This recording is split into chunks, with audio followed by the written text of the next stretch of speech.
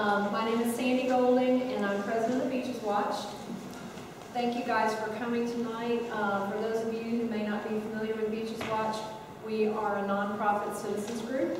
We are a 501c4, and our focus is educating and involving citizens in the issues that come before our beaches communities.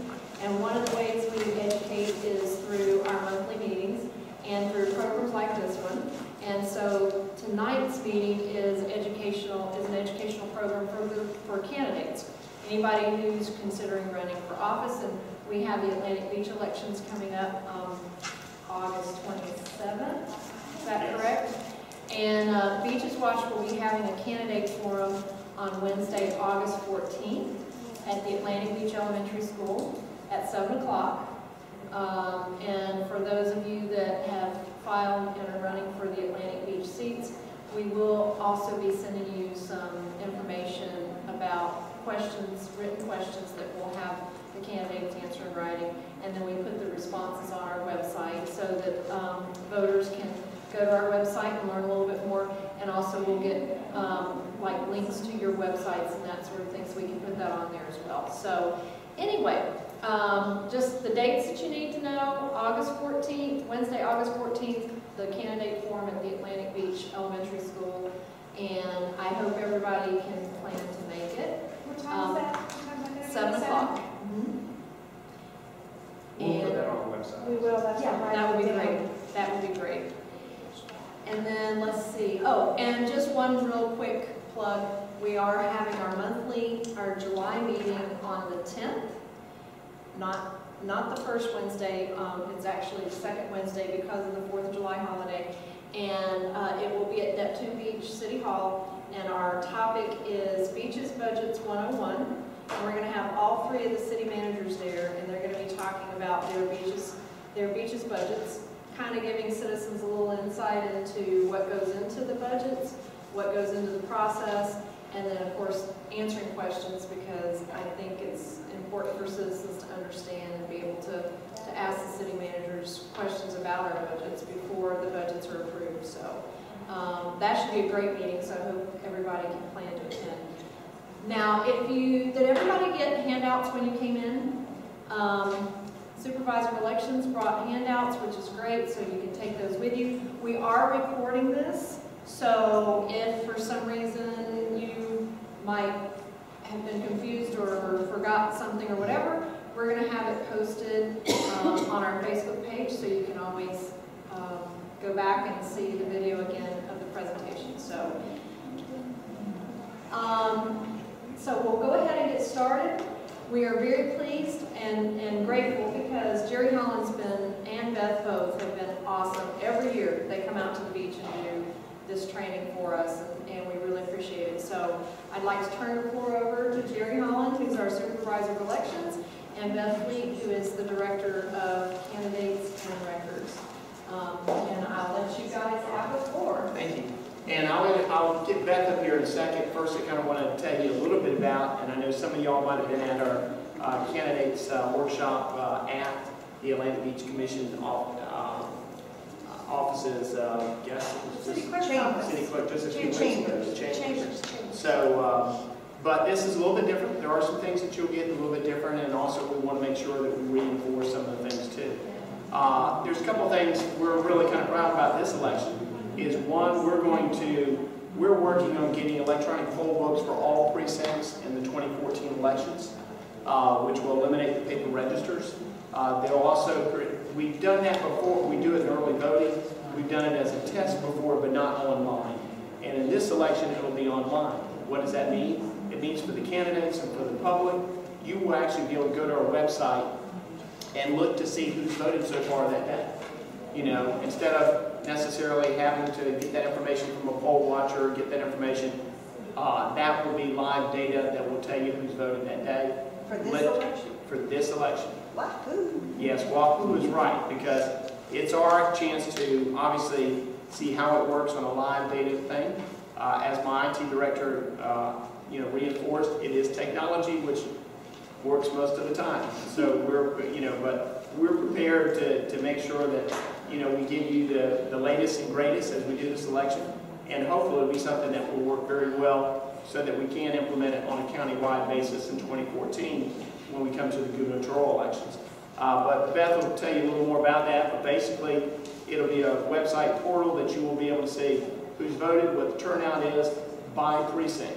So it'll really give you some data that I think as a candidate or working on a campaign will really help you. If you've got supporters and you're looking to see have they voted yet, it'll be able to allow you to say, yes, they voted, so I don't need to make that phone call. But no, they haven't voted, so I need to make that phone call because they're one of my supporters. I want to make sure that they're okay, do they need a ride, and especially when we're dealing with 4 precincts. And what I love is elections where you're very hands-on, which you are very connected to the community, be able to make that outreach during the election day. So we'll explain more of that as we go along. Also, the purpose of this is, one, as always, when we go out into the public, is anything we cover here is to make sure we do a good job of explaining anything we've got, but also the other election questions that you have to make sure that we answer those. Our role as far as what we consider a successful election, and a candidate, obviously, and I've been on that side of the fence, a candidate considers a successful election of winning the election. We consider a successful election can be actually for both candidates, the winner and the loser. In the election mind, if you make it through the process, you followed all the election laws, you never get called down for not doing something that you're supposed to do or doing something else. And so our role is to really make sure that you know the laws, that you have the opportunity, that we're there to assist you from the standpoint of giving you whatever information you need, and to make sure that you've got everything that you need from us as quickly as you can. We're humans like anybody else. We can make mistakes. Sometimes our technology is not as quick. We had a situation not long ago where, again, on the districts, it took a while for the IT department because of redistricting to get those separated. All that's working now. Hopefully you're tested too. Everything's good. Okay, we're all there. We tested too, but you're my go-to person if I have a problem. So if you're good, I'm good. So as well as any other candidate. But again, I hope tonight will be something very helpful. I'm going to let, as you kind of go along in the supervisor role, you kind of, bring people up in the office. Beth has done an excellent job of always dealing with our candidates, making everyone feel like they're 100% focused on whatever their needs are. And she's done a wonderful job of putting this presentation together. I'm here only if there comes that question that, as Beth would say, requires a higher pay grade to answer. I'm here to make sure that you can get the answer tonight, or at least the assurance that we'll get it to you as quickly as possible. So, and if there's something I see, or to add to it, we do that sometimes. But I really want Beth to kind of, fly solo here and give you this presentation, which she does an excellent job. Before I turn it over to her, is there any questions that you have of me or anything on the elections? Just a few things, just to let you know, there is no early voting in this election as far as an early voting site. It's not mandatory in municipal elections. It is something only if the city wants to do or something like that is an expense to the city. Obviously, there's absentee voting. Beth will get into when the absentees are dropped, how many have so far requested in the portal, and all those information that you would get as you go along. But again, I think everything will be covered, but I will jump in as I always do, Beth, but I'm going to try to see if we just take this thing through it. So thank you all very much. And Beth, yeah, we don't have a thank you, Jerry. Thank you for those kind words. I will appreciate it. Do you mind? Be my remote. Thank you.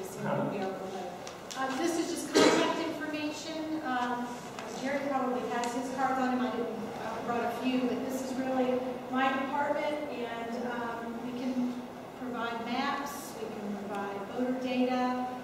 Please avail yourselves of all of that information. There's the big full-color maps are $25. The black and white full-color maps are $15. We like to get payment in advance so that when we go to print it, it'll be ready for you when you pick it up. And we also have a good number of maps on our website now. We have precinct maps on the website, and they should be correct. Actually, the maps have been fine since the get-go. But that's all in the maps and demographics portion of our website, which is DuvalElections.com. If you haven't bookmarked that website, I suggest you do that because it will be very helpful to you. And also, when you go to Atlantic Beach's website, we are then linked from Atlantic Beaches to our website. So we should have both of those websites bookmarked. Anyway, thank you.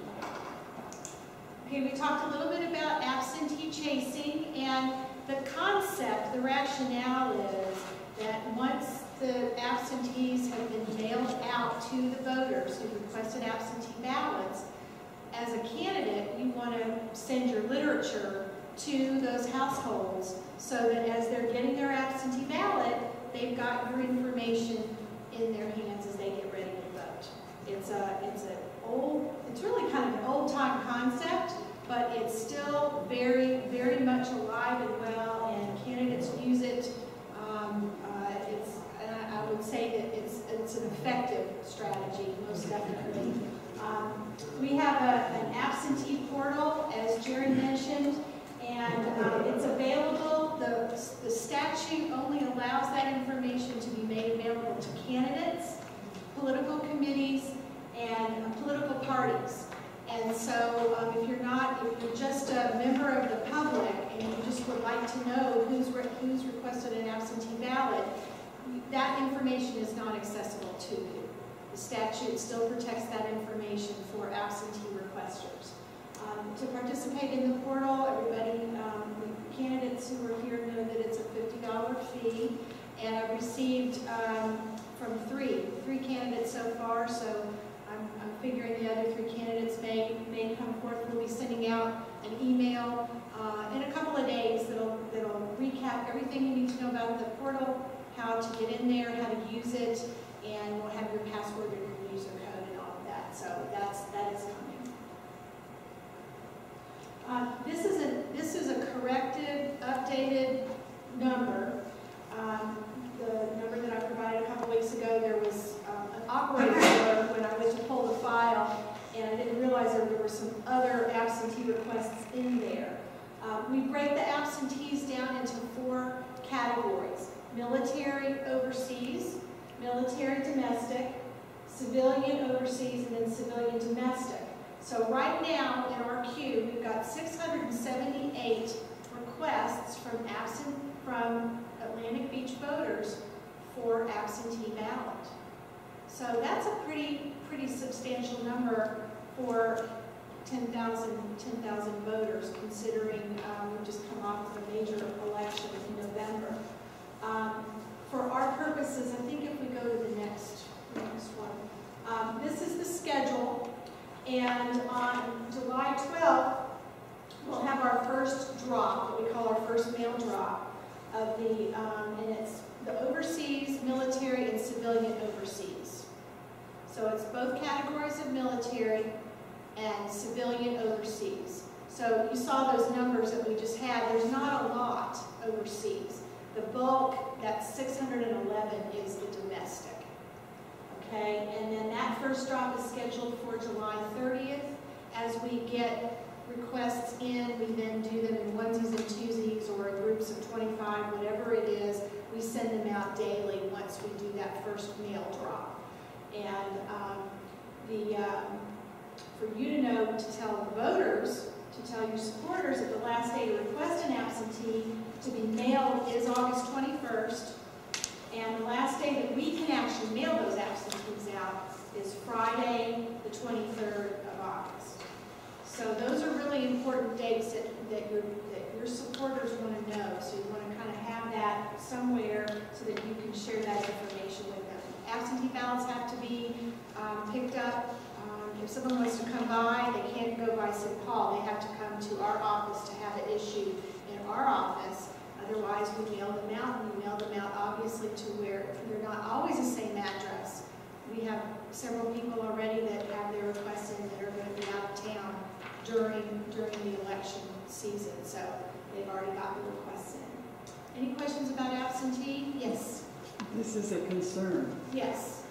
I've been absentee balloting for years, Okay. and I didn't realize, except in the back of my mind, I read it somewhere, that automatic wasn't automatic anymore. That it lasts only a few years. And so luckily, I did call, and you renewed your request. And I did request it, but I think there should be more publicity and not always on the computer, in your newspapers, on the radio, because your senior citizens like me, that's where we read. And you're right. In fact, the state law has changed a couple times. One time it was only a year. One time it was only till the next federal election. Now it's through the next 2 federal elections. In other words, you can request right now through the elections of 2016. And then whatever your request is now, it could be updated after 2014 to go through 2018, but it can only go up through the next 2 federal elections. And so it is something. Well, what we try to do also is when we send out absentee cards, we'll put a absentee mailer request on that absentee card. Voter card. On the voter card, I'm sorry, on the voter card that you get for your voter registration card, there'll be an absentee request. Your suggestion will also work on future sample ballots to make sure we put that language in there. But that's a good point, because I think a lot of people, and we get some people who think their audit will be there forever. Is there any reason they couldn't vote at the polls if they had done the absentee? Because if they had elected to and didn't get to it, can they go to the poll and vote? Absolutely. Yeah. The key is this, though. If you requested an absentee and you don't have it to surrender at the polls, okay, then we're going to probably have you vote provisional so that we can verify that an absentee hasn't already come in. That'll be the only key. Now, if you bring it in to surrender, then we'll avoid that, give you a ballot, bingo, you put it in the machine and everything's fine that day. Now with EVIDs though, will that be a little bit of a different procedure? Well, we're hoping that with the electronic poll books, we call them EVIDs, which is electronic voter ID, we're hoping with that process that we can eliminate that and then automatically negate your request. And so we'll be trying that. If it's possible, then it won't be the provisional, which is what we've done in the past. If you didn't have your absentee to surrender, we'll be able to negate it in the system and then go ahead and let you vote. But the bottom line of your question is if you don't want to vote the absentee, absolutely you can come to the polls and cast a ballot. One other thing, and I'll turn it back over to Beth, is especially when she was talking about turnout. And we're predicting for this election, or I am, about a 28% turnout for this election overall. But I will say, normally absentee requests are usually about 20% more than whatever the average election day turnouts. That's why people will so critically request going after these people, because they have made an effort to say, I want to vote in this election, mail me a ballot. So that's why candidates always go the extra mile and try to make sure they can get their literature or letter to these people, because they're a higher percentage of voting than just the average voter that you see coming in election day. I have a question. I have 2 adult kids that are overseas with the military, and so you mentioned that if they sign up once, that's good for 2 federal elections. What about local things when this is their home? They can still request absentee. When you make that request, in fact, what you can't do, you can either request for that election that you got coming up, or you can request all elections through that time period. What you can't do is say today, is you can't go in and say, I want the primary of 2014 but not the general, but then come to 2016, I want the general but not the primary. So it's kind of, you're requesting for a specific election or all elections, and that means anything that you're eligible to vote for through that second federal election. And they go online to do that? Or? They can make a request online. That is possible to do that also, and get that system and do an absentee request online. We have a whole process for the folks who are overseas, and we have somebody who focuses strictly on the overseas and the military as far as fulfillment, and I believe we're going to do the same thing that we do for all of our other elections, where if somebody is in Afghanistan or wherever, points, that far away, they can request their absentee, it can be emailed to them, and then they vote that ballot, and then they can fax it back or they can mail it back. Right. They can't email it. We haven't reached that Well, the statute won't allow that yet. So we're not there yet, but I don't know if we will be. But I think that we do a really, really good job of meeting the needs of those folks who are not at home. And because we have somebody, her name is Maggie Johnson, you can call our switchboard if you want to request those absentees. call our switchboard. You can ask for Maggie by name, and Maggie Johnson, and that's her deal. That's what she does. She focuses on those ballots, and she does a great job. Great job. We take care of our military. We really do. We don't want to mess that up. It's too important. Just so you know, this form is available on our website. It's a PDF. You can print it out. And if you are talking to voters and they say, well, I really would like to request an absentee ballot, this is the approved form for the office, for our office. This has all of the information that we need for you to bring to us or mail to us if you want, or you can ask the person, I mean, if they don't want to go online and request, and you're providing a service to help them request an absentee ballot, this is a form we'd like for you to use. Okay, the next one.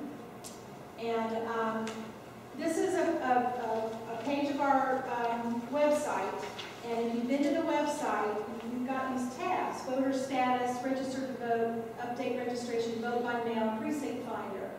If you click on vote by mail, it's going to bring you to this window right here. And this is where you can tell a voter if they want to check to see if their request has been received by us, and then it will tell them the status of their absentee ballot as it goes through the process.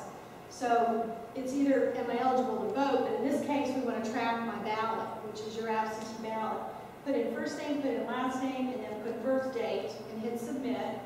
And then you get a status on that absentee ballot. I put my name in. I don't have one requested, obviously. I don't live at Atlantic Beach. But if the request was in, there would be a different message there that says your absentee ballot request has been received. And then as it goes through the process, the message changes. So this is all on our website, and you can drive people, encourage them to go and visit. You can do the same. You can look somebody up and see if they've requested. Let's see. All right, so I guess we're ready for the next one. Okay, and as Jerry already mentioned, a municipality does not have to have early voting, so we consider voting by mail your early voting. And if somebody is last minute, and we never have voters who are last minute ever, but if somebody has an absentee ballot and for some reason they're downtown because they work downtown and they can't get back to the beach before the polls close, they can bring their absentee ballot to us at the downtown office by 7 p.m. We have to have it in by 7 p.m. It's not a postmark deal. It has to be in our hands by 7 p.m. So, just so you know. All right, campaigning at precincts. Donna Bartle asked me to really pump this up a little bit because this is election day information that's really important for the candidates and your supporters and everybody else that's involved in the campaign. We have what's called the 100-foot rule, and hopefully everybody is aware of it, but essentially nobody or a person or a group can campaign within that 100-foot, okay? And the 100-foot starts where the entrance of the polling room, okay? And the zone is designated by the deputy. The deputy is supposed to go out there and put the cones out there so that you can tell how they come into the parking lot. Usually every precinct has its own unique personality in terms of where the parking lot is, beside the door, around the door, whatever. Another thing that can happen though, in that 100-foot zone, I don't know that we'll have this in Atlantic Beach, but if media types are conducting exit polling, they are actually allowed to be in that 100-foot, but they can only speak to the voters as they're leaving the precinct. And usually we know about these folks in advance so that we can alert the precinct manager to this, that there's going to be somebody there. But again, that's just, it's information that is good to know. Voters can wear campaign apparel. They can wear the hats and their t-shirts and whatever. Carolyn, if you wanted to wear your t-shirt when you go in to vote that day, that's great. You go in and vote and then you leave. You don't hang around. Yeah, and that's one thing I step up and kind of reinforce. This is probably one of our #1 problems. And I will say this just from experience of running the elections. Some reasons, and we've never had a problem in Atlantic Beach, but in other places within the county, is candidates feel because I'm special, I can go into a precinct and check on it to see how it's going, how many votes have been cast, you know, is everything going okay? You don't have any special privilege. You really don't. You have every right to come in there, you know, when you go in there to vote. We don't have a problem if a candidate brings their children in, you know, because they want to see the process. You can't take pictures in there because sometimes you'll see these things where even the president or somebody goes in and they want someone to come in and show them taking pictures of them voting. Statute says you cannot take photography inside a polling place, and no one's exempt from it as far as candidates or their family or anything like that. But this is just something, sometimes it comes up in other places, and we just want to enforce that is to make sure that you know, because that's one of those little things that you can stump your toe on, where people go, well, I just saw the candidate, and they came in, this is not even their precinct, and they were inside, and that's one of those no-nos that you don't want someone saying, you know, someone's doing something wrong. So. Okay, so that kind of blends in now to political signage, and I've got all three beaches, communities here, but obviously what to focus on Atlantic Beach. Is there a candidate in here that doesn't know the sign ordinance for Atlantic Beach at this point? Have you been aware of it? Yes. I have a question. Yeah. Commercial property. Are there any specific regulations on commercial property? You must have the owner of the commercial property's permission. Yeah. That helps, because otherwise you're violating that. But from our understandings of that, along you're not on the right of way, and that becomes a confusing thing no matter where it is in the county or whole elections, is that usually it's hard to distinguish sometimes, especially on commercial property, where does their property start and where does the right of way. We usually say if there's a sidewalk, it'll always be on the inside, meaning the inside between the sidewalk and the commercial building, not between the sidewalk and the road. That's a good way to distinguish. If there's power lines, typically it's inside the power lines to the building, because typically power lines and sidewalks will be on right-of-ways. And so that's part of, you know, helpful when you're trying to figure out where to put that sign. And just a word to make it easier, if you see like a manhole cover or a J8 power thing, that's the reason why we have easements, so they can do that stuff. So if you put it just beyond there, you're usually. Yeah, and usually beyond there, inside toward the commercial building, Yeah. is what you want to do. Exactly. Now, I will say, the city of Jacksonville, we tightened up our ordinance on signs, political signage, a couple of years ago. And I don't think that it really, It doesn't affect the elections at all. your ordinance is your ordinance, and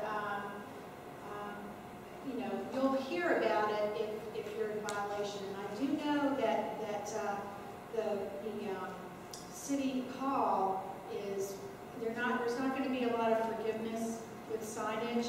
If your signs are not where they're supposed to be, they're not going to pull them out of the ground and hold them for you and call you and let you know that your signs are, have been captured. They're just going to toss them. So you really want to be sure that you and you tell your supporters and people who are helping with your campaign where signs can be, because ultimately it's your responsibility. I don't know about fines. I don't know where that stands in Atlantic Beach, but just word for the wise. Put them where they're supposed to be. Don't put them where they're not supposed to be. And the most valuable sign place is in somebody's yard. I mean, because what that represents is someone who supports you, and that, when you're driving into a neighborhood and you're seeing something, you see signs, you say, wow, that one supports me, or, those kind of things. So even though it's good to have commercial because it's usually on higher traffic areas, it's those signs that are in people's yards that really mean something. So if you're focused on limited signs, I would always say focus on your neighbors and see if they can put a sign, in their yard.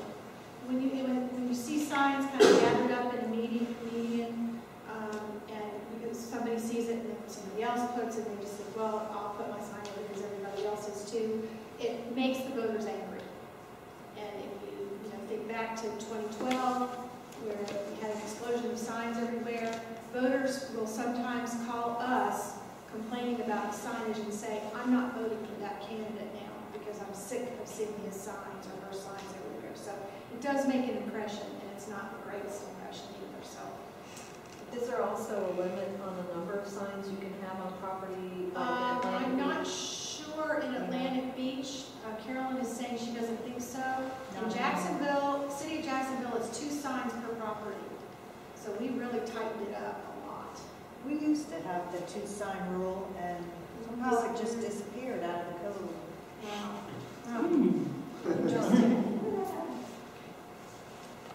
Okay, poll watchers, we may have mentioned it just briefly, and poll watchers are people who are interested in the process, they want to help a candidate be the eyes and the ears in the polling location on election day, and the deadline to designate those poll watchers, and they have to be Duval County voters, and it's August 13th. So if you're gonna, even if you just want to have one poll watcher or two people to be available to you throughout the course of the day to check into the precinct, make sure things are going smoothly, they can go over, they can check the OSX and see how many votes have been clocked in that day. It's your eyes and ears out in the field, so to speak, on election day.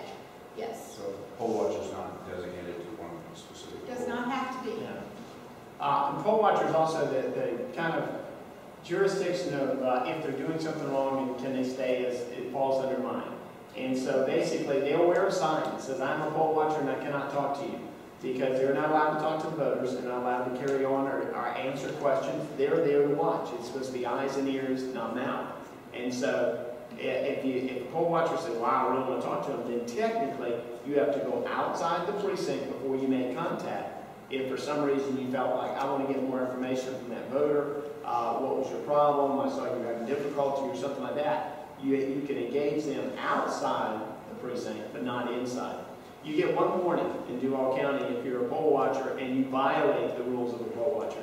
You get one warning. Second one, you're now no longer a poll watcher in that election. And so we remove your badge, brand new, throw you outside. And so, but normally, most people know that we're very strict on it. You get that one warning, and we have the best poll watchers. So, and typically in a countywide election, we only lose one or two. We had in 2012, how many poll watchers? Over 1,000. Oh yeah, we were up. So that's not a bad average. Our poll watchers, we think, are pretty respectable. Convince me, if I'm in office, why I would need a poll watcher. What is my poll watcher going to do for me? Well, what I think what a poll watcher, and especially the history of poll watchers in the sense of what they're there for, is just like what I kind of warned, a candidate can't go in there.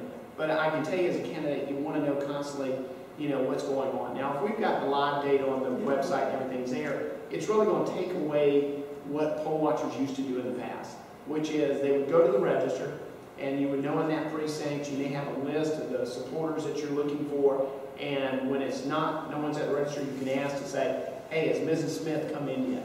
And she hasn't yet. And then you go outside and say, Mrs. Smith hadn't come in yet, you need to call her. And so they were kind of checking who's voted so far. They also checked the counter on the machine and say how many people have voted. So they were giving data that you couldn't just walk in off the street and get. But now, if everything works well on the electronic poll books, really all that data is going to be available to you at home on the computer. But there still can be there. As we say, we love in elections to have as many eyes and ears watching us. We're not a closed operation. We don't want to see what we're doing. So the public perception is we like to have poll watchers who are there to make sure, are they asking for IDs? Are people having problems voting? Are there anyone being turned away? So they're watching us to make sure we're doing our job right. From a standpoint of, is it necessary? Is it required? No, not all candidates do it. But from our standpoint, we encourage it if you have any concerns or you want any other data that you may not feel you're going to get, unless you have someone there. Always realize this, before the polls open, before we open the polls, when we're setting up, anyone can be in the precinct, limited to how many people we can get in to watch us set up. They can't ask questions because we're on a time schedule to get it open by 7 o'clock. But it is technically opened up for cameras, media, anyone to watch the precinct set up. It is also after the last voter has voted at 7 o'clock. Now, until the last voter has voted, walked out the door. Then the public's also allowed in that precinct to watch it close down. Because everything, again, is not to hide anything and everyone see the process. But that's what we believe the logic behind poll watchers. And again, just our invitation, anyone who wants to have it. We've never discouraged it. And if you go to our website, there's a page dedicated to poll watchers, and all the information information you need, deadlines, the forms you have to fill out when they're due. So again, on the website, if you need it. Okay, a big topic with municipal elections is it's a nonpartisan election. And we always have questions about what can you do when it's nonpartisan? What are you allowed to do? What are you not allowed to do? And so I've compiled several slides that just have, it's really just a listing of the things that you want to be aware of and thinking about as you go about your way campaigning. And obviously, the nonpartisan office is when you do not use your political affiliation in your campaigning. It's nonpartisan. So we'll go to the next one. And then what's interesting is the law allows you to list political affiliation somewhere in your, if you do a palm card, I always like to just imagine a palm card where your picture's on the front and your information about, vote for me, and this is the election day, and all that good stuff, and your political disclaimer, we'll talk about that in a minute, we'll reiterate that, and you flip it over to the back, and on the back, you list all of the associations you're involved in, all of the Beaches Watch if you're involved in, whatever it might be, and if you happen to be a member of one of the political parties, one of those executive committees, or whatever, you can list that on that palm card. Okay, so Or if you belong to the Beaches Democratic Club, you can say a member of the Beaches Democratic Club, or a if you're a member precinct, if of you're a precinct the person, First Coast Republican Club. Because again, it is allowed to show your affiliation to memberships of an experience. Yes, an experience. Yes. If you're the treasurer, you're something of a club like that, it is okay to do that. So, and Jerry does a good job of explaining this. So if somebody comes up to you, or you've knocked on somebody's door and you're canvassing a neighborhood, and the first thing the person says to you is, what is your party affiliation? And you as a candidate might say, Well, Mr. Holland. What I would advise you per se is, this is a nonpartisan election. I'm running nonpartisan, but I am registered as XYZ. All that is what I've just said is the proper legal response to what you're saying. Because there are people that will ask, and I know that from past experience in other races like school board and judicial is a little bit different, but from that standpoint, they want to know your party. And it's a public record also. Someone can call our office and say, can you tell me the party of such and such candidate or such and such voter? That is public information. So you are allowed.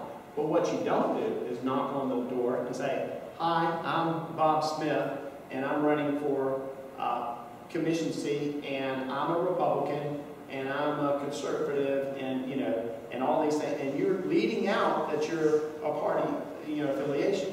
That's what you can't, because it's nonpartisan. But again, you can answer that. Now, in your brochure, if you believe, that you're aligning yourself with being a conservative or a fiscal conservative or that you're whatever, you can use all that terminology. It's just you don't want to put up there, for mayor, Republican so-and-so, Democrat so-and-so, because again, it's nonpartisan. And believe me, that's usually the questions we would get more than anything else, is those things in a municipal nonpartisan election.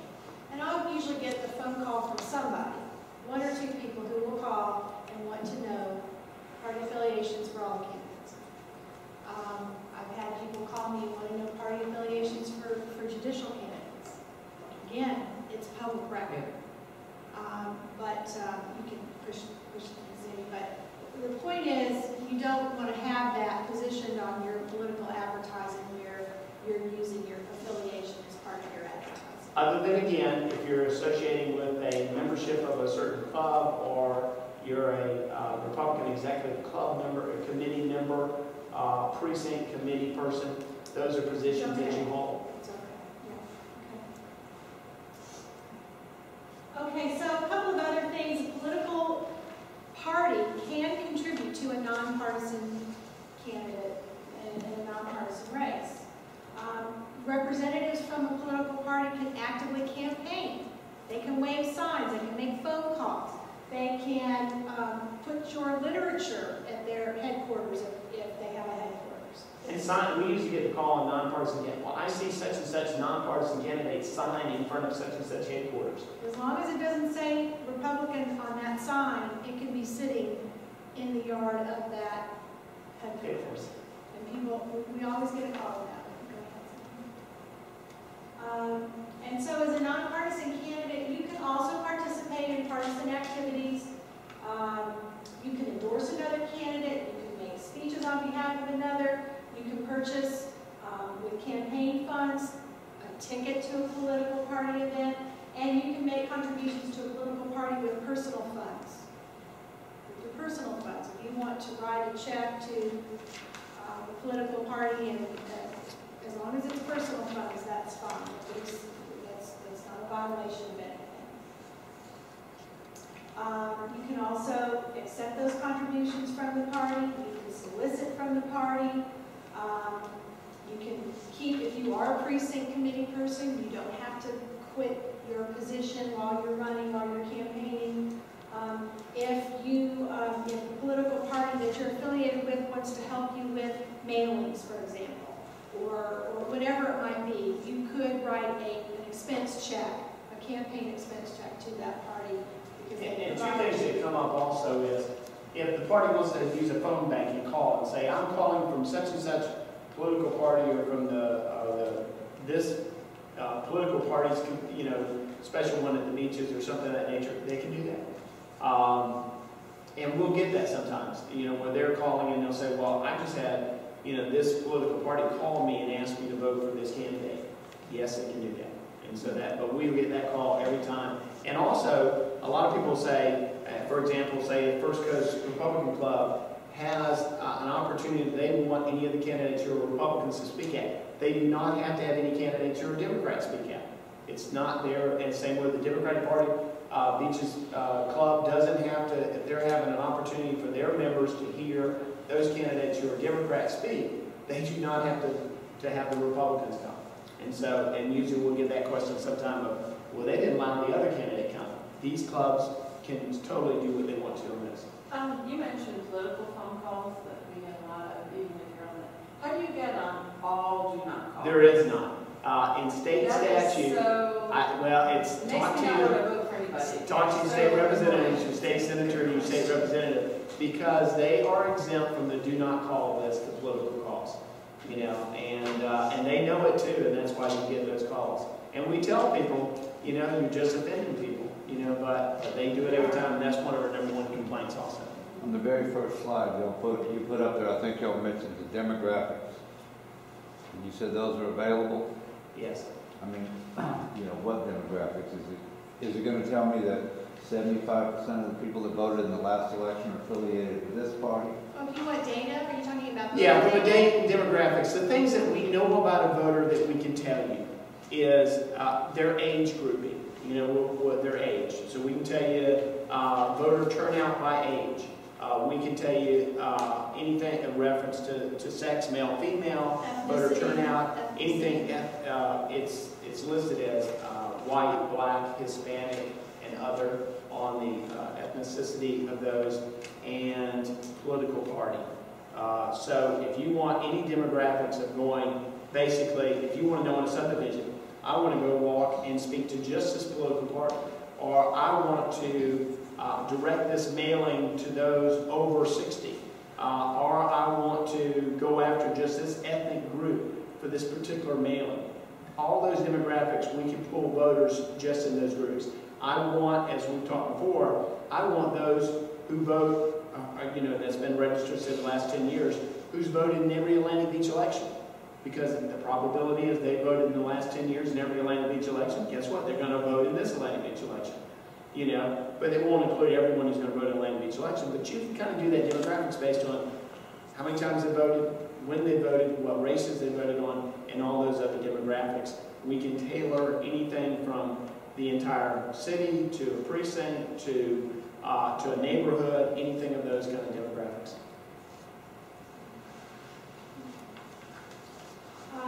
Okay, so a candidate may not contribute to a political party fund from campaign account until the election cycle is over and you have remaining funds.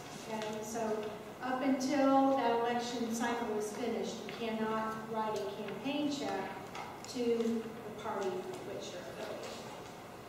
The other thing to remember is, obviously, you can't contribute to a certain group or organization to get an endorsement from that group. That's a no-no. So, okay. Were there any other questions about nonpartisan campaigning? If you hang on to this list, if somebody questions you about something you're doing, you can pull out the list and say, these are the things I can do. These are the things I shouldn't be doing. Okay, disclaimers. Disclaimers are my pet peeve. And I will look at a sign, I will zero in on a piece of campaign literature, I will look at a website, and I'm always looking for the political disclaimer. And there's a format for the disclaimer, and there's also a format for advocating that you vote for somebody, and it's really vote for the name of the person and what they're running for. And sometimes people use let's elect, let's or keep. Vote, or let's keep is also would be for an incumbent. An incumbent candidate does not have to put the word "for" on their advertising. Okay, and this is all in the campaign handbook. So the candidates are in the room who had a chance to really read through that.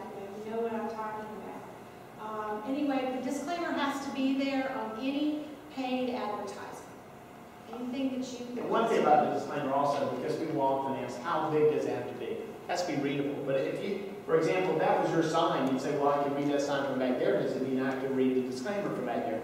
No, if I come up to the sign and I can read the disclaimer. So in other words, you could have the sign in the legal lot size, but the disclaimer is this big, but when you come up and can read it, that's all that's required. Is when they go up to the sign that they can find a disclaimer and say who's paid for it, and who, what seat is it for, in case for somebody to have a question.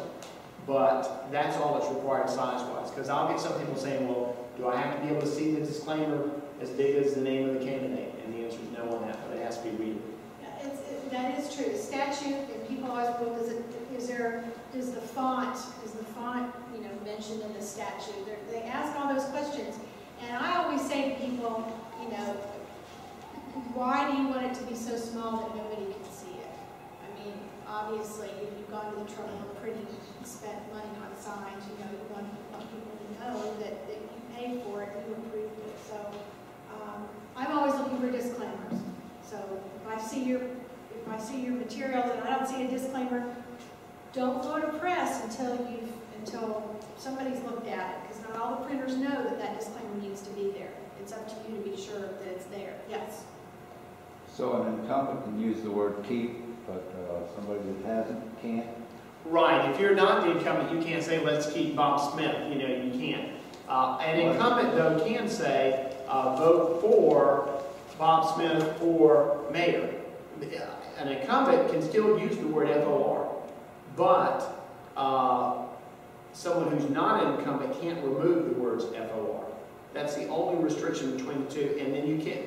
And from the standpoint of let's keep or let's re-elect, then obviously only the incumbent can use terminology, because what they're looking for is they do not want to in any way imply that a person who's not the incumbent is an incumbent. And so that's where they're looking for. Although the person who is an incumbent doesn't have to necessarily identify themselves as the incumbent.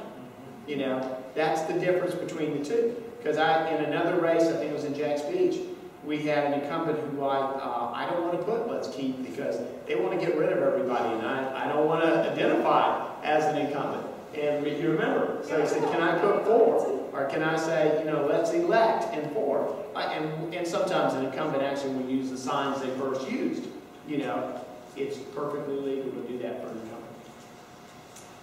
The other thing is, if you have a fundraiser, you do need to print tickets and all the things that go with the fundraiser. You do need to put the disclaimer up. You don't need the disclaimer, and the law has changed again. But we don't need to worry about it in this election. They took it away, and now they've added it back in. For some reason, some legislature decided that you didn't need to put that on fundraising. There's quite a few legislative changes that won't go into effect until November 1st. So we don't want to confuse you too much on the deal loss. So you don't need it. Right now, you don't need it. Okay. Items that are designed to be worn, hats, t-shirts, all of that kind of stuff. Novelty items under $10 value don't have to have the disclaimer. Okay. Paid link, the little boxes, the little Google ads, the little Yahoo ads. You don't have to have a disclaimer on that little box, but when you click on the box and you go wherever that final destination is, then you do have to have a disclaimer there. Okay? Obviously, those little ads, there's not enough room to put a full-blown disclaimer, and so that's why the statute is there. Next. All right. Blogs. We had a candidate in the fall election cycle who had a very prominent blog and did all of his advertising and all of his communicating. He was a school board candidate, and you don't have to put a disclaimer on a blog, because a blog in and of itself, there's not cost associated with that. There's not cost to go to the blog. There's not cost to produce it. He did there were some questions about some of the stuff that did start appearing on the blog, whether or not it wasn't, and we had to answer the question, that it wasn't paid political advertising on a blog. So if you do a blog and you want to communicate that way, you don't need a disclaimer. Facebook, YouTube, again, you don't need to have a disclaimer on that social media. However, you do need to have a statement, something to the effect of saying, this is the official Facebook page of such and such candidate. All information has been approved or authorized by the candidate. It's just a good thing to do to put that there, yes. When it comes to the website, what if it's a website that's a free website? So there are blogs that you can have now that look like websites that you don't pay for. You still need a disclaimer on a website that there is no fee associated with it? No, if it's not paid expression, and that's the clue, it's got to be paid expression. However, a website, and that's a really good question, but a website that there's cost associated with it, there's domain charges, there's all kinds of things associated with a website. If you have a Facebook page and you don't have a disclaimer on the Facebook page, but your Facebook page says, visit my website where you can donate and do all the things you want to do for a campaign, there has to be a disclaimer on that website, and it needs to be prominent. So if I put a PayPal account on my website that I don't pay for, Along, no one else has paid for it, and there's no other cost. It's cost associated by someone. That's where it gets into. Also, there is no problem, for example, if you've got thousands of Facebook friends, and election day or anytime you're sending out messages to all of them to vote for you and all that, there's no cost involved. There's not a matter of, do I have to put a disclaimer every time I send that out? That's free advertising. Right. And an email. An email in and of itself, again, is not paid expression. Now, what I always tell candidates that I work with, it doesn't cost you anything to put a disclaimer on an email template, on a Facebook page, on any of the things that we've talked about, unless there really isn't room for it. I always encourage people to go ahead and put a disclaimer. It doesn't take up any extra space, and it protects you. It protects you from people causing trouble for you in the middle of a campaign. But again, it's not paid expression, so it doesn't need to be there, but it does need to be on a website. And a free website would probably have, if it's really a blog, then it's a blog. And that's the argument, that it's not a website. Text message, Twitter, again, you don't need disclaimer on a Twitter message. And then there are all kinds of other apps and screensavers and everything that the disclaimer's not required. This is a lot of legalese, so we've got legal folks in this is straight out of the statute, so we can go on with that. And this also talks about third parties again, so and this is more legalese. I love the word impractical. That's a great word. But anyway,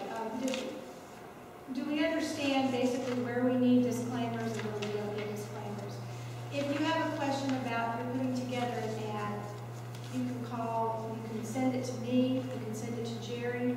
We won't sign off on it because that's not our place to do it, but we will look at it. We'll make sure that the elements that should be there are there. And because we don't want you to go and print 1,000 pieces of something. And that goes for signs too. You get excited, you're going to make this purchase, you're going to do it. You want to be sure that you have it. Disclaimer has to be on signs. Okay. So. And the key is, if you've got room, if you put it on there, you're saving everyone the aggravation of someone trying to say you're not doing something you're supposed to. And it's also consistency too. That means that all of your message and all the pieces that you're putting together for the campaign are consistent throughout. And that's really, that just looks professional, it's good practice. Okay, so we'll talk about emails, but a campaign website, in the traditional sense of a website, has cost associated with it, paid expression, does need that disclaimer there.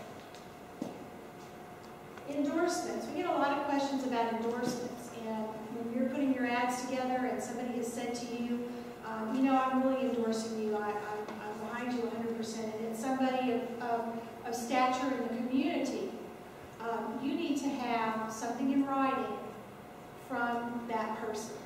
Okay, and you're going to have it on file. Yeah, and it's really important because, and you may know this person all your life and you want to put that as an endorsement. And a lot of people like those ads. They're very effective, all these people who support you and all this kind of stuff, but have it in writing. There's nothing more embarrassing to a candidate than someone comes out and says, I didn't say I endorsed them. If you said, well, I've got it in writing, if you said, well, don't you remember we had that conversation? And I've had where people have told me, I told both candidates I support them, you know, but I wasn't endorsing, you know. They use terminology of, I support you, you know, but I'm not endorsing you. And so the best thing to do is come up with your own form and say, I'm putting together an ad for the Beaches Leader or somewhere, and I want to list your name, and if you're okay with it, sign right here, you know, and bam, and then you're covered, and that's the best way to do it. There's no formal, you can just put a letter together. Yeah. It's very easy. It's very easy to just have the person fill in the blanks and sign their name. We don't verify it. Okay, you don't have to send us a copy. It's really the honor system. But what you don't want to do is, I've had a candidate before who, somebody very prominent, had said he was supporting her, and at the very last minute he rescinded, he renounced his endorsement of this candidate. And it was devastating. It was devastating to the candidate. It was an embarrassment. And you don't want to do that. You want to be sure that somebody says they're endorsing you, you've got it in writing. And then if someone says, well, I want to, you can show the paper. I have an endorsement in writing. It used to be a few years ago, and I don't know where they stand now. I remember shorelines used to be okay with endorsements without having it in writing, to see they're in writing. I know Beaches Leader at one time used to say, if I'm going to put names, I want you to show me. Because, again, sometimes the papers also don't want to be embarrassed with them writing an editorial or calling them up and saying, I never said that, and you printed it. So you may even get sometimes from media saying, you know, I'd like to see your list. It's out of our hands, but it's just up to them if they want to ask for this. I know this may sound bizarre, but Sure. last year there was an ad in the Beaches Leader from a candidate thanking his supporters, and he listed the supporters, and one of the supporters was deceased. Now, what does that... That's a good question, because it's different than an endorsement afterwards, and the election's over. Well, no, the election was this is between the primary and the general. Yeah, and that's really working still as an endorsement. Thank you for this, and that should really, it'd be interesting, it's probably a legal question. You're trying to skirt the thing about they endorsed me, but they supported me. And that goes back to that terminology of support endorsement. I think you still fall into the area that it's an endorsement, and you should have their signature. And not having that, you can't even assume just because they told you they voted for you that they're endorsing you for the next election. And you're kind of implying that. So again, not trying to give legal advice, but in a sense, we know what the candidate's trying to do. Trying to imply that this person also supports me for the next election. And that's a real gray area. And so in those kind of things, I would advise the candidate, anytime you run a list of people who support you, quote, endorse you, that you ought to follow the rule and have them sign that. If they're deceased, that's, you know, You know, and I've seen in the past where someone will say that the wife of someone who's passed away supports me. You know, most of the time people aren't going to draw that conclusion. I just found it really. It's kind of a little morbid too. Yeah. And the person's dead. Yeah. Well, the other thing, please be assured that person did not vote if they were already deceased. So we'll watch out for those too. But those are those areas when you start listing people's names, you really need to have them like that. Okay, third-party voter registration. If you, as a candidate or your supporters, are making their way around the neighborhood and they knock on a door and the individual says, well, you know what, I just moved here, I'm not registered to vote, and the books have not closed yet, registration hasn't closed, you then have kind of a dilemma. You can go to our website and print out voter applications. You could leave a voter application with that household. Okay, they've just moved here, they haven't had a chance to register to vote yet. But what you don't want to do is put yourself in a position where you have the person fill out the application and then you take possession of it. I'll take it to the Supervisor of Elections office. What you have done is you have become a third-party voter registration organization. Yeah, and this is a change in state law over the last year or so. And it used to be candidates would love to go out and introduce themselves and say, oh, and you're not registered, well, here, let me help you get registered, fill this out, I'll take it back. And then, and obviously in that partnership that you've just formed, person's happy, you've got a supporter, you've got them registered, but you can't do that anymore. You can't be that agent picking it up unless you're a state-registered third-party voter registration organization. An organization can be one person.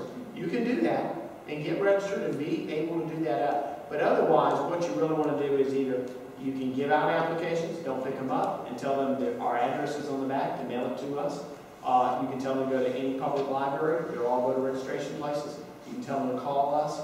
We'll do every correspondence with them to tell them, you know, download this, or we mail registration applications, or mail it to us, or do whatever you need to do. But just don't get in that trap unless you're a 3PVRO, a third-party voter registration organization, you know, of picking up applications, because it starts getting into some heavy fines when you do that. And all that got into is that, as we say, no good deed or bad deed goes unpunished. It was groups that used to, years ago, and this goes back to some national organizations and stuff like that, that would go out and get people to register in parking lots and stuff like that, and then they decided which applications to turn in. And that's why they went to this thing of going, and once you're a third-party voter registration organization, we give you applications, we number those applications. We track them. We know that they're yours that comes back in. That keeps the ones that you read about occasionally where someone turns in Mickey Mouse or turns in somebody else. We know who turned them in. And so all that came back to the state wanted accountability of groups that were going out and register people. And so because of the ones in the past that did it poorly or did it to kind of prevent some registrations from being counted, that's why there's so much oversight now on that. So you'll be able to, you can visit our website for information about that if you're so inclined to become a third party. Okay, so we've already kind of talked about this. We're going to have our electronic poll books up and running live. That's the plan, live at the 4 precincts in Atlantic Beach. Therefore, we won't have the paper registers. And what the other thing we'll be doing for the first time is have, I don't know how often the files will be. We're going to test it all out. I don't want to say that it's going to be every hour, but we will have the files posted on the website. There'll be a text file that'll say everybody who has voted already, and then a text file that'll be everybody who has not voted. And our thoughts is, and we've got to obviously verify, but we'd like it to be very up-to-date information. So if we can do it on an hourly basis, it's feasible, that's what we're shooting for. And also just to give you a comfort level, we'll have paper registered printed in case the machines all went down. You know, how do you continue conducting the election? You pull out your paper registers and you continue from there. So we'll have a paper backup should there be a problem. But has everybody in here early voted at one time or another? You've been to the early voting site. You see how it's pretty easy, and it's pretty efficient, and so that's what we anticipate will be for the week. And so election night. Election night, the polls are closed. We will have a scrolling our website, which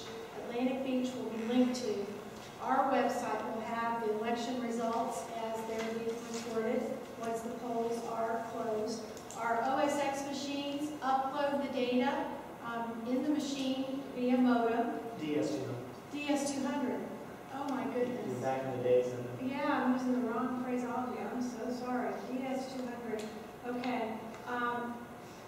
Any post-election issues which will come about by, they have to do with provisional ballots. If we have to issue a provisional ballot, and that's because someone does not have their ID or their eligibility to vote could be in question. And then absentee envelopes that we get in the mail that day. Any stragglers that may come into our office at the very end of the day. Those are the kinds of things that we're dealing with at the close of the polls, that we will, all of the verification throughout the day will be done as far as absentee ballots that have come in. And Jerry, you want to... And then the absentees also, we will, by state law, we must report the absentees that we've come in and counted before 7:30. We will try to, I'm not going to give you the exact time, but it will be probably about 7:10. What you'll see show up first on the website will be the absentees. Normally it's absentees and early. Those are the two you have to report by 7:30, but we just use an absentees. So do not let it alarm you when you see, let's say there's 600 votes cast in these precincts and it says 0 precincts reporting. The reason that is that's your absentees. Your precincts reporting is your election day reporting.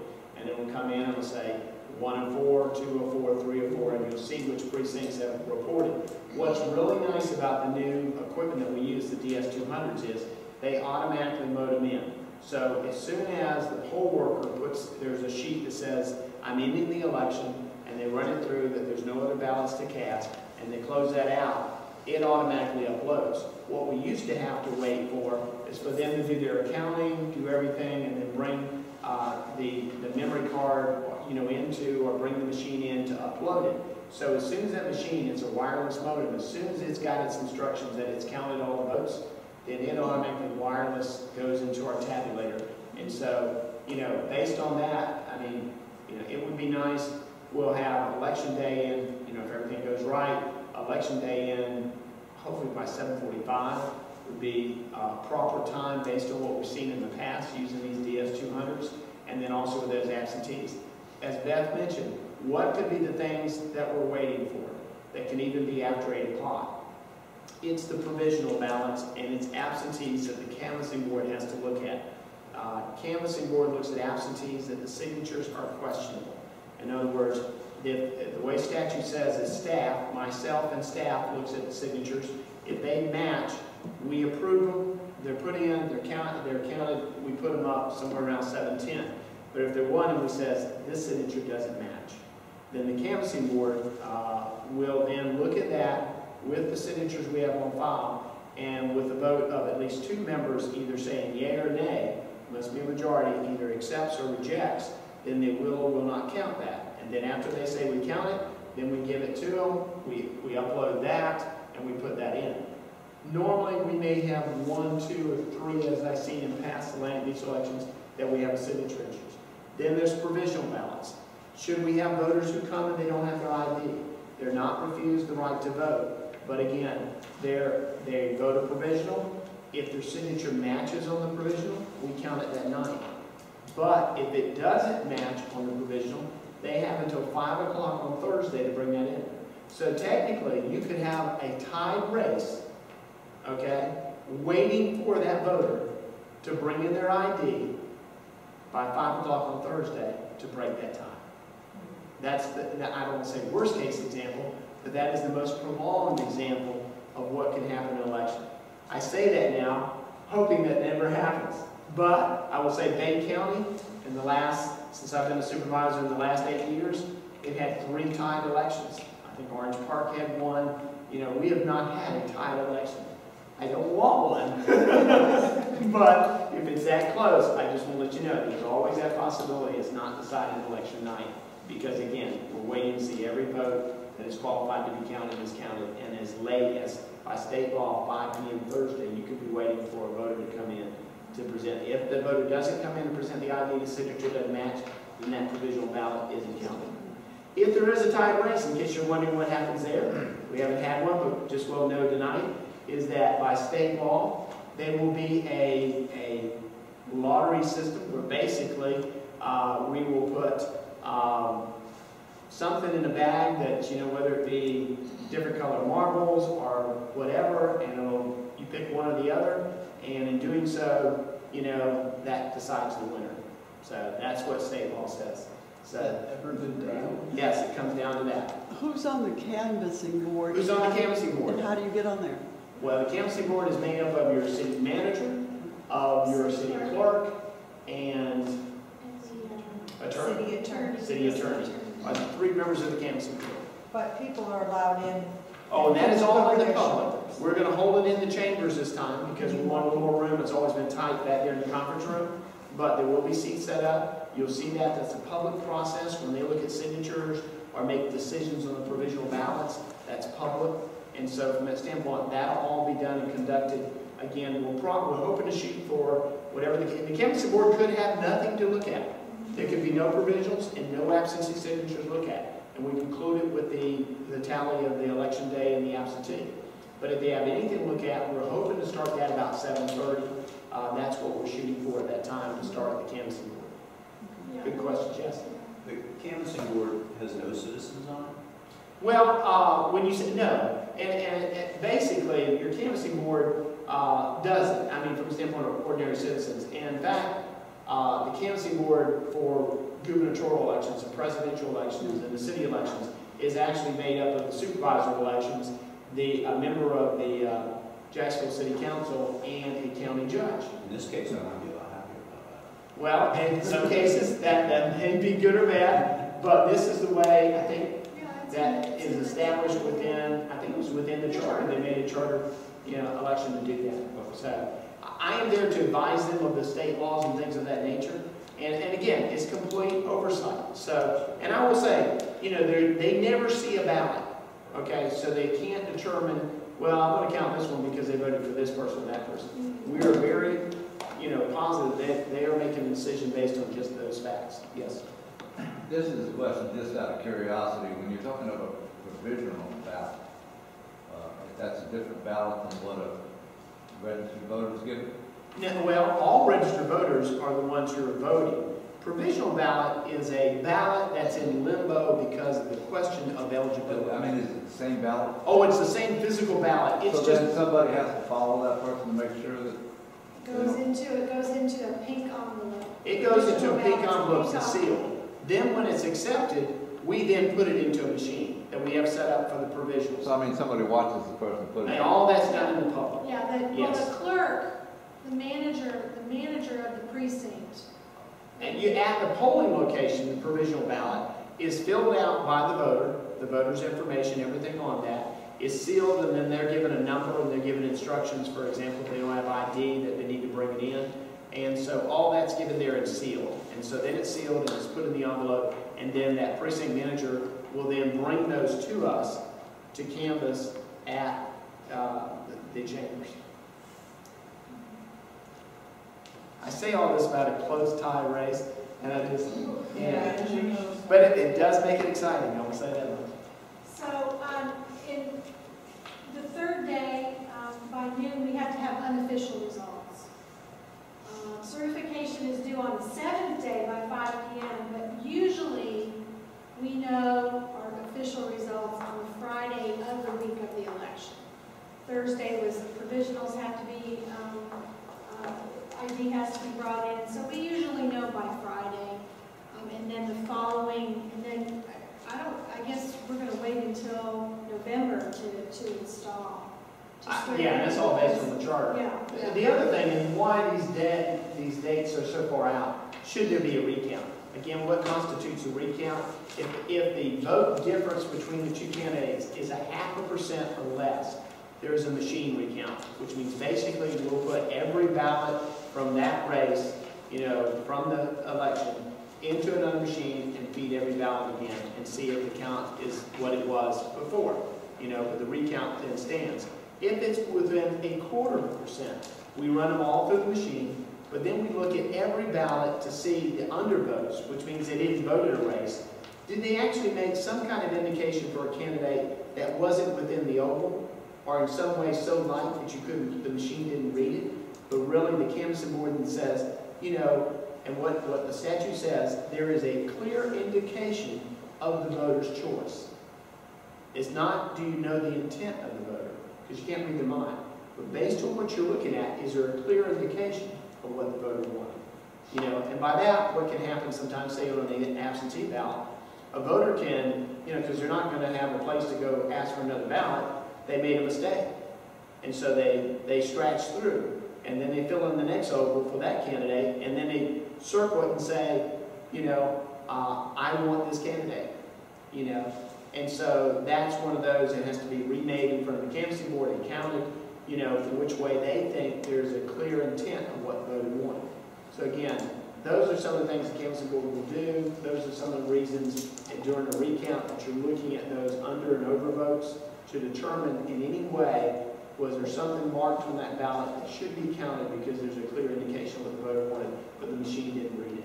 So that's 1/4%, 0.5%. You don't look at the over and unders, you just look at whatever you feed to the machine. So we have done recounts.